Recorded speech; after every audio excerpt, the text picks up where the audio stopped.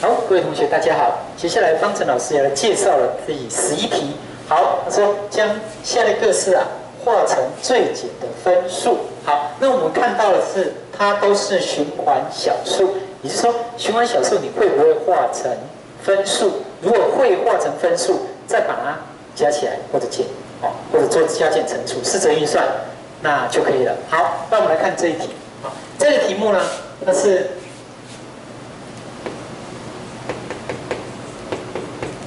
0.3循环，那我们记得0.3循环，一个循环节就有一个9。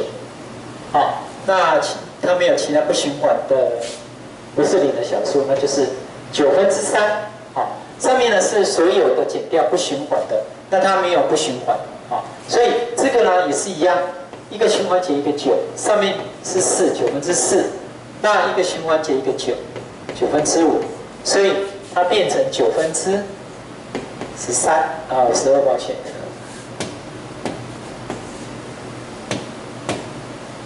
好，12就是可以约分变成4/3。好，所以我们第一题的答案就是第一小题的答案就是4/3了。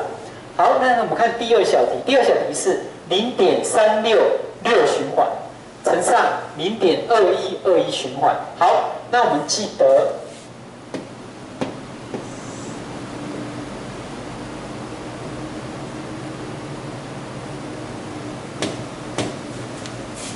好，那同学当然可以先按暂停，然后自己算一算。然后如果你算出来，你可以直接对答案。如果对完答案都没问题，你可以直接跳过去。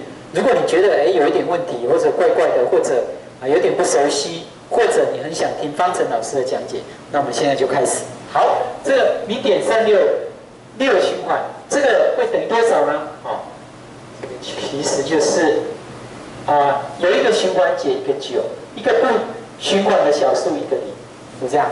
然后上面是全部是36，扣掉不循环的是3。好，所以这个就变成这样。那这个0.2121循环有2个循环循环节是2位，所以我们就是有2个9。抱歉。好，有2个9，就是9/通循环，那就是全部写上去，21。好，那这个就会变成36减3当然是33哦。好，那接下来我们把它约分一下，这个跟它约分可以剩下3，再跟它约分剩下7。